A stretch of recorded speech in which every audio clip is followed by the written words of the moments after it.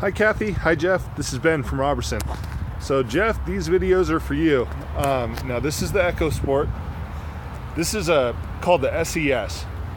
You're also looking at a red one, which is a front wheel drive. This is an all-wheel drive version, and it's got a darker grille.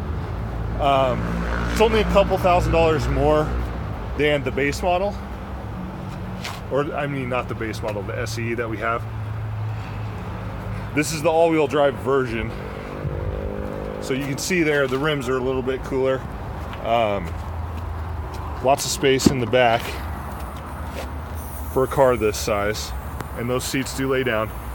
Now these ones have leather trimmed seats. The other one's just gonna be a black cloth.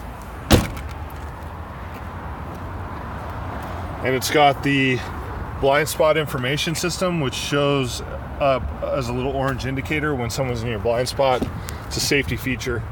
It's also got the orange copper highlights and the orange on the seats, and it's all leather trimmed.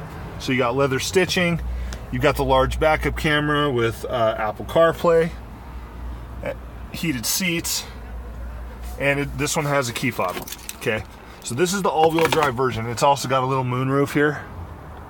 Okay, so this one's a very cool package. And then I'm going to walk you over here real quick. So the other one that you were looking at is this little red vehicle that's nosed in here. This is also the Ecosport. Now this is the SE. Like I said, this one's about $2,000 less. It's a front wheel drive. It's got a blind spot mirror versus the technology. All cloth interior. Still power equipment. Same large screen and backup camera. And heated seats. So it does save you some money, but you lose some of the aesthetic value. Okay, so next up will be the C-Max, which I personally love, but again, it's what you guys like.